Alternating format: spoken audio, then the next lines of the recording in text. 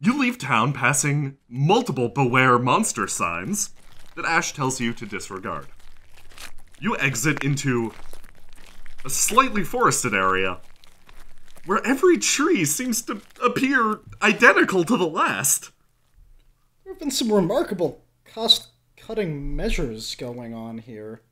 Papier-mâché rocks and sheet metal shrubbery? It's honestly, I can't even imagine how anybody buys it. Like, look, I kind of throw my hands over to the left. Look at that! Look! That is literally the material they used to make the tree right there. Like, and there axes and just plywood everywhere? It's offensive to just look at. It is! The fact that... Do people buy this? Yes! Well, sort of. They're scammed out of their life savings. Oh, so they're forced to believe it. No. I think they're eager to believe it. I've never really understood the psyche of the people You that misunderstood. They're forced to believe it so they don't go crazy. Over the insane debt that they've put themselves into for such a trivial experience. Perhaps? I think that could factor into a small part. However, I've just observed that they're all daft. Horribly, horribly daft. They built a tree with a tree. Have you met the human race before, Ash? Brave adventurers! A man addresses you. Please, I'm having a huge problem with the large rats in my basement, I could use the help of a few brave adventurers. Do you think... I'm afraid we're quite busy. Listen. Is your basement a cave? Listen, buddy. He pulls Marcus aside. I got rats in my basement, and if you don't go down there, I'm gonna put you down there. Look, Abacus, we're not adventurers. Why didn't you say I've so? been working here for like 6... Oh my god! I think I see another brave group of adventurers coming to help me with the rats in my basement. I see that man every day, and he gives me that same cell every time I walk past. Is his name actually Abacus? I don't know or care. Huh. You know, maybe if you showed him a little respect, he would do the same for you. Well said. I tried that. The first several weeks that I was here. Huh. These signs are covered in scribbles that look almost like writing, but don't quite follow through. Yeah. It's made to look old, like, worn, but it's really just... It's really just poorly done. Yeah. Well, I mean, I guess I'll... Down this way, that's the woods of Enwonderment. Like, being wondered. Of course. And then up north is the caves of the Pigbat King. Of the what? Sorry? A Pigbat King. They taped a bat to a pig.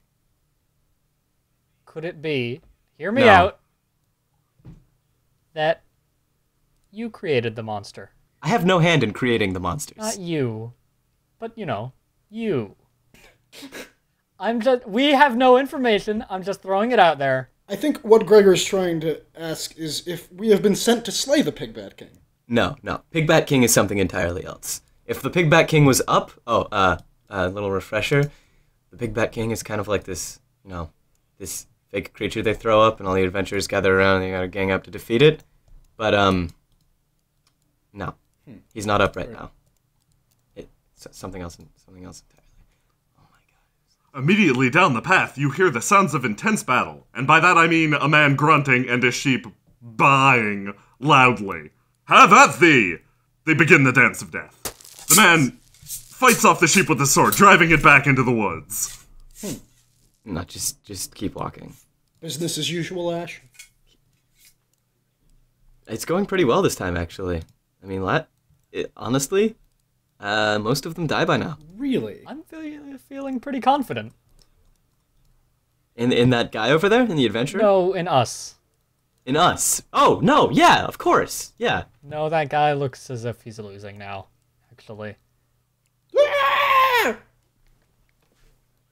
Do you think we should... I glance over my shoulder. Think we should help him? No. Feral sheep are something that a man has to face on his own, Gregor. On his own. That makes All of the sheep are sense. sedated here. However, I am extremely confident in our own expedition here. I believe that we should have... Brave adventurers, a man steps forward. I have a missive that you must deliver to my friend. He lives closer to town than I, and it is important that you deliver a message to him. However, I hear he's been having a rat problem lately. And until you deal with those rats, he may be unwilling to speak to you. I hold out my hand. He holds out a crumpled piece of paper and forces it into your open hand. I burn it to a crisp. He reaches into his pouch. Marcus, he's got, like... He produces another roll of paper. We're not adventurers. Narrow. We're not adventurers. I grab him by the shoulders. Well, we're not adventurers. Thank God, okay. Well, don't give him the wrong idea. Look. Oh, he's gone.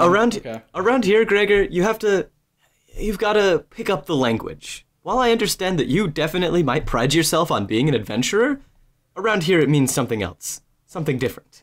Something worse. So we've just got to use it right and get everybody to use the right meaning. Take back the word.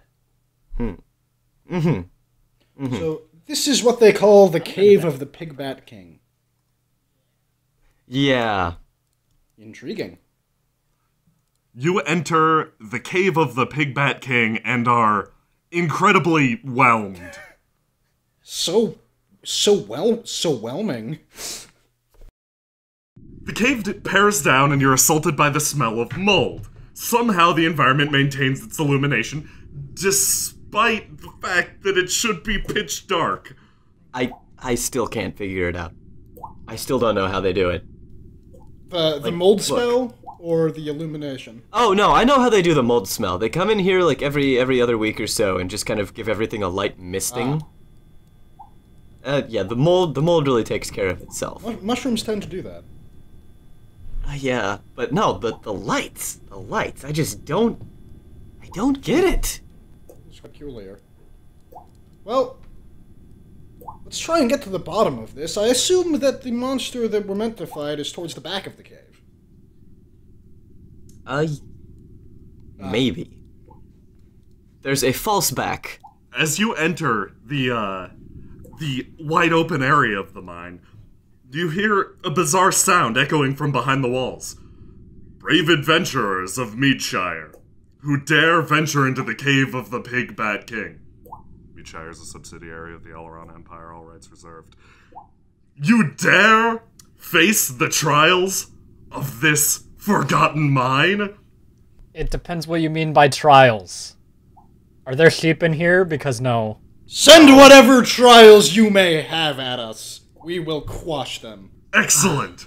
The forgotten soldiers of the Alaron Empire, heed my call. Deploy the skeletons! From the wall, you see a bizarre white shape flying towards you, flopping about at high speeds. It slams into the ground, slides along the floor immediately in front of you, hits the wall, and shatters. Huh. Hey, that one made it out in one piece this time. Skeleton projectile? Well, it would appear we are victorious. Wait, no, we got more skeletons. You're supposed to fight this. They're gone, aren't they? They're leaving. Oh, please come back. I feel kind of bad for the people working the jobs at this twisted thing. Don't. Look, there are too many people working here to feel bad for each and every one of them. You start now, and you're just going to be feeling bad for the rest of your life. To the right, there's a sign labeled Lair of the Pigbat King. Beware. To the left, there's the sign that says, Keep out, not Lair of the Pigbat King. Ooh, Seriously, keep out. This. Don't go in here. Come on. No, it's this way, guys. Just taking a pic. No, taking Marcus? With the Pigbat King. I'm really curious if you guys just take see the Pigbat King to a pig, or if it's more elaborate than that. Marcus, I told you, he's not up right now. If he was up, every time I say up, I put my hands in the air and do finger quotes. He's not up. They haven't thrown him out of the walls. Look, see, there's nothing here. If the Pigbat King was up right now, there would be some idiot running around yelling about, Oh no, the Pig Bat King has returned from his 100,000-year slumber to lay waste to the countryside. From behind the walls, you hear an echo. Yeah, so you tell him, Ash, we're on break right now. Yeah. From which direction did those voices come? Immediately behind you. I knock on the wall there. It is clearly hollow. I try and slide open the trapdoor. There is no trap door. The point of entry is clearly not from within the mine. Well, it's a shit layer anyway. Let's get on with it. It is. There's nothing cool in this cave. There's nothing cool in Meadshire.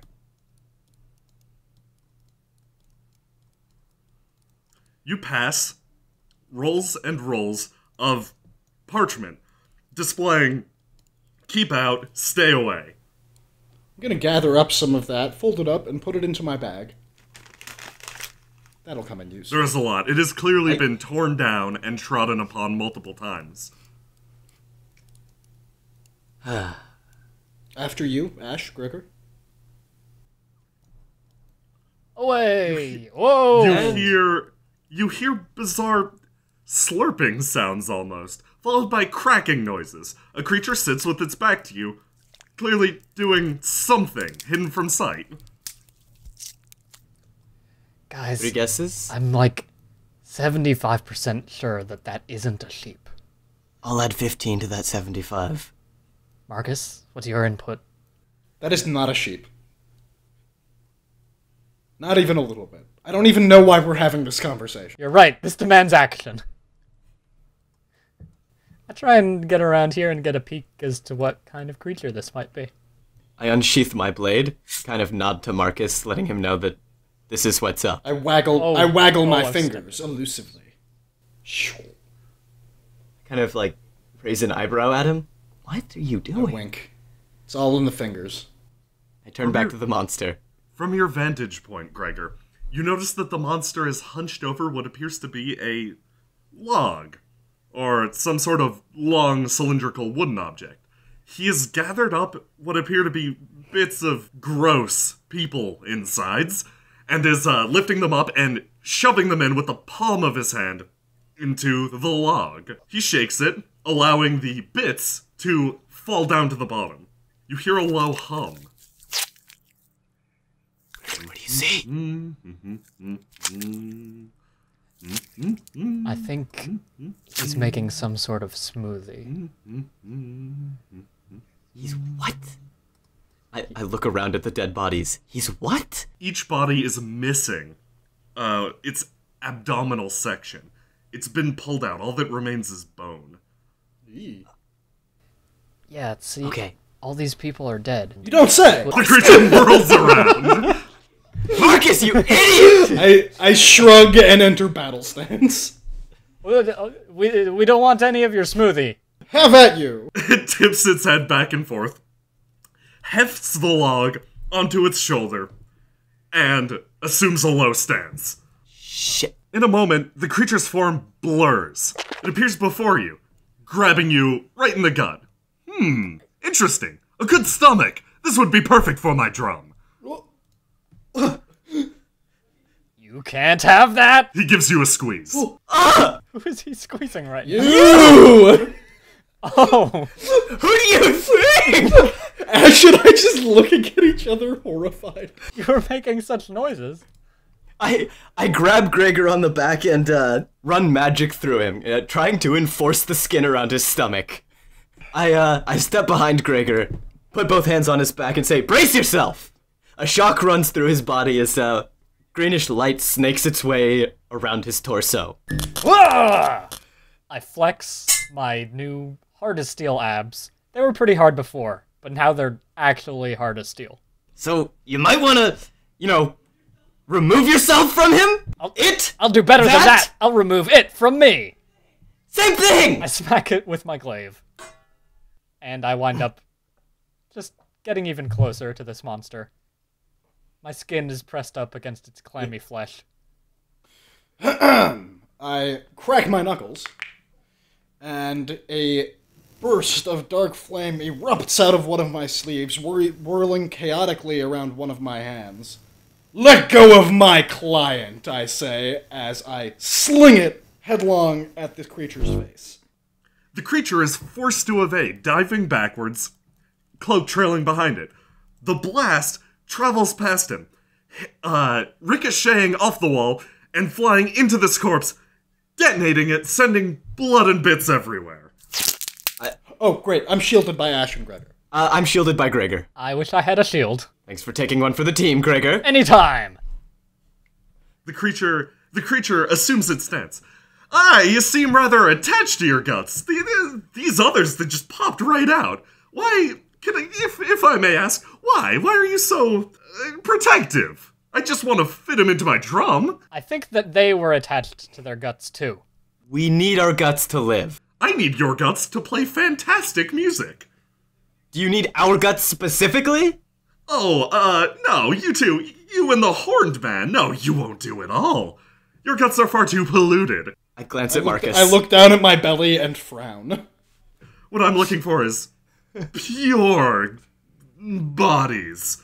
Like his. He motions towards Gregor. So, I flex again. putting aside the fact that you just called me unpure, what? The creature swings its drum off of its arm and slams it into the ground. Here, I'll show you. I'll give you a little taste. I plug my ears. Slaps it with one hand. I plug my ears. Gregor, don't let him do that. Gregor, don't let him do that. You want my guts? You're gonna get them, but not in the way you expect. 'Cause guts as in bravery. I charge forth. Racing forward, I aim for his oh-so-precious drum. I will take away from you what you tried to take away from me, in a way. It's a metaphor! I look at Marcus. He's awfully fond of those metaphors. I shake my head wildly and mouth some words. I nod. You strike the side of the drum. A shockwave spreads through the ground. It's sickening. You feel your skin crawl. Oh. Okay. I admit it. It was a bad idea to hit the drum with a really big stick. The creatures behind you begin to move from the ground as if compelled. They rise, their flesh twisting, bones snapping. My hands fall from my ears and I take a step backward. Marcus and Ash, you feel the pulse travel through you. It connects somewhere in your body, and you feel a clash of sorts. Suddenly, the taste of metal assails your mouth. The single note travels through you, though you feel no worse for wear. Gregor, however, your hands shake. You can no longer hold your spear correctly. You feel compelled to pick up your blade and turn it on your friends. The creatures behind the beast continue to dance, moving forwards. I scramble with my weapon. Oh, it's like there's butter everywhere. Oh, I can't hold it up. I can't. Guys, can someone pick this up? I grab his weapon. Get yourself together! I kind of smack him across the back of the head. As I smack him across the back of the head, I run a guidance through him. Ow. Where did the butter go? I thrust his spear out back at him again. Look! You're the ram in this little group we've got going on. You're the bulkhead. Whatever we're up against is going to be slamming against you first. A lot of responsibility. Sure, this isn't the time to be talking about this. You get the gist of it. Stand in front of us. On it. I take another step back. I do too. Wait. Where are you guys going? I turn around and watch them. Stand in front of us. You'll be fine. I mean, I don't doubt that, but... Marcus, you got any plans? Gregor, prepare yourself! I cast Enlarge Person. Oh, what's happening? Gregor quickly inflates, slamming his head on the roof of the cave. The creature quickly recoils. Magic? Oh, God! I knew your guts smelled horrible, but magic? Too nasty. Did you use magic on me? Yes, Why? because I could. Listen, guys. Not the time to discuss violations of personal space. I think now's the time to discuss the fact the dead bodies are about to rip us apart. Does that sound alright with everybody? Oh, they are. How's that sound? They are getting closer at a startling rate. How about, The creature twists. Magic smells so badly! He slams his drum again. You're overwhelmed for a moment, Marcus and Ash. You feel nasty, like you're going to throw up. Gregor drops to his knees, as if compelled. The creature sprints past you, mumbling something about the smell. Impure. Wait, come back! I rise to my feet, belching a small gout of smoke. I clear my throat and spit onto the ground. Gregor turns with the rest of the corpses towards you. Run. Gregor, run. Run. Guys, wait. There's no time! How long does that last, Marcus? I don't know if he's gonna fit through the entrance. Really depends. I can... My skin. You'll be fine, buddy. Can you turn it off? Maybe, but I'd have to concentrate and running for my life right now. That's fair. As you run, you notice Gregor's glaive sweeping back and forth in your general direction. Run faster! You made me big. I prefer to be small.